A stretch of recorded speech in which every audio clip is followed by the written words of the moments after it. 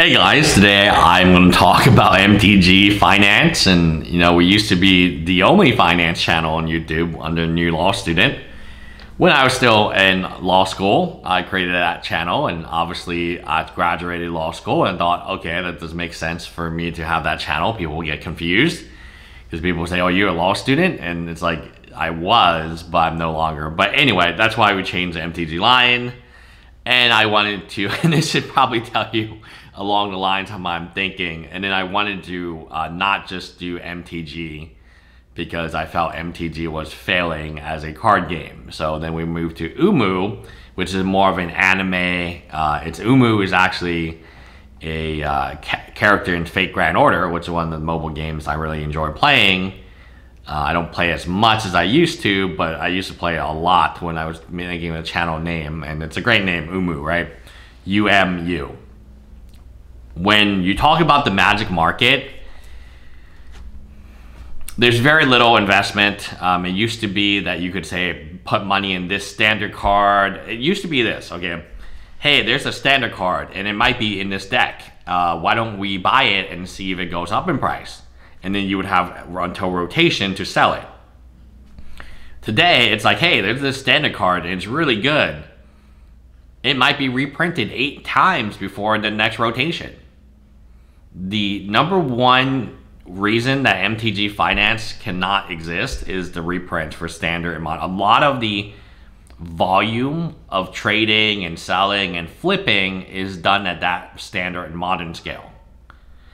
Very little of the volume is done in a reserve list, because if you go to your local F&M, Friday Night Magic, you go to your local tournament, unless it's a vintage tournament or a legacy tournament, which hardly exists, right? And they'll be like, oh my god, there's a million. No, there's not. Okay, stop. Stop, full stop, stop.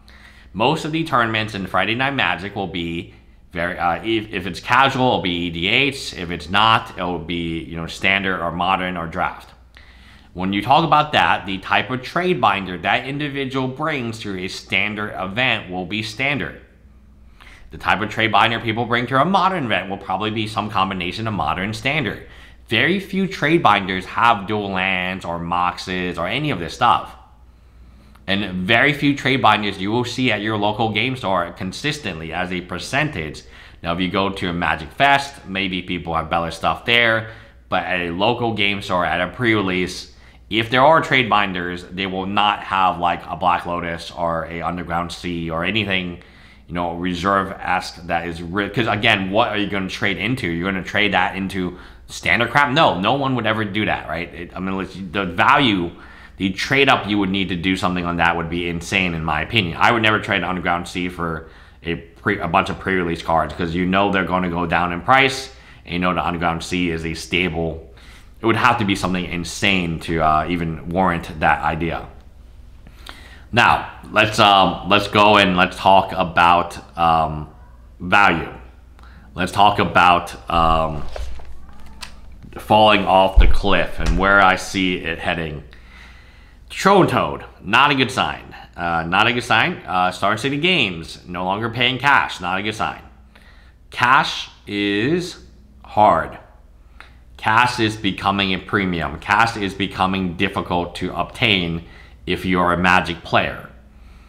Student loan repayments are starting up again, and that will be a drain on the Magic player base based on their demographics.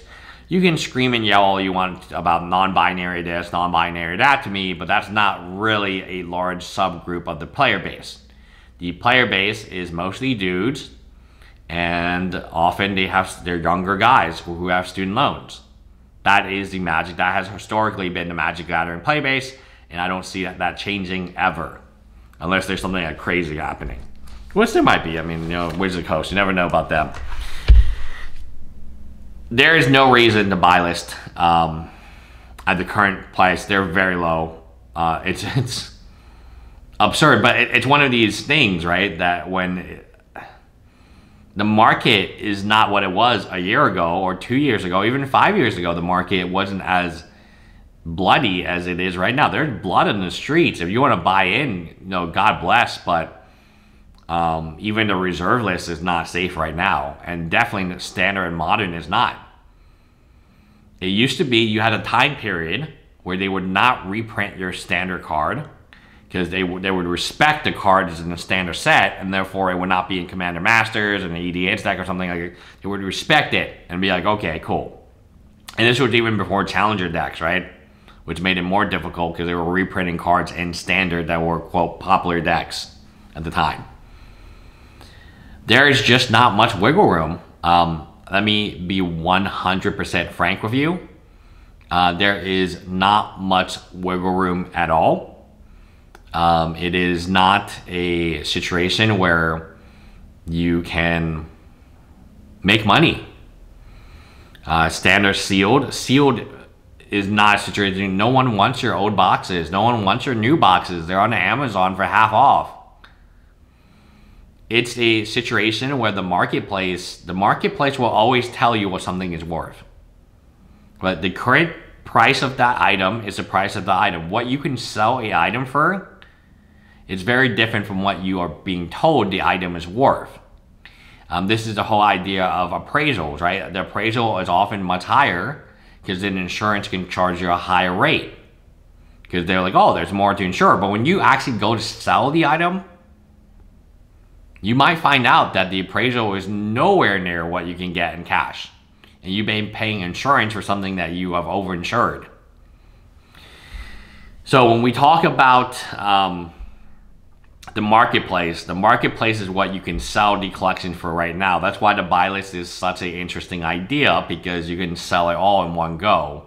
And that's typically how Magic players will sell things, right? That's the easiest, most liquid way to sell things, is just sell it to a guy with all the buy list. And every card that you own, he has a buy list for it. He or she has a buy list for it. Make it simple, liquidate. The Magic marketplace right now is brutal. And I would love to say, oh, the reserve list is safe. No, it's not. I would love to say, oh, the Power 9. No, they are not. They're the Black Lotus on Card Kingdom. And I know because I bought a Black Lotus based on the buy list of Card Kingdom. And I bought it for almost 13,000 because the buy list for a near mint of Black Lotus at the time was 14,000, something like that. That was a cash offer. Cash. The buy list in the Black Lotus is now 11. I think it's probably closer to 10. I think Star City, our Card Kingdom, I mean, God forbid anyone else have a buy list for Black Lotus. I'm talking about the unlimited near mint, of course. Mine was not near mint. So at the time, I bought I would say light play or EX, maybe just a light play minus maybe. Upon closer inspection, I bought it for around 13,000 and some change. It could have been closer to 14,000. I had to go back and watch the video. But I know it was not. I know the buy list was near mint was definitely not 11,000 because I definitely paid way more than that, and mine was not near mint. So if the Black Lotus is taking a hit, what the F is left, man? What the F is left in this marketplace? If the Black Lotus, you know, a card that is actually rare from Unlimited, is actually powerful. I'm not saying it is. No card in Standard or Modern holds a candle to Black Lotus in terms of rarity, print run, in terms of how powerful the card is. Yet that card is going down in price. Well, what hope do you have for anything else?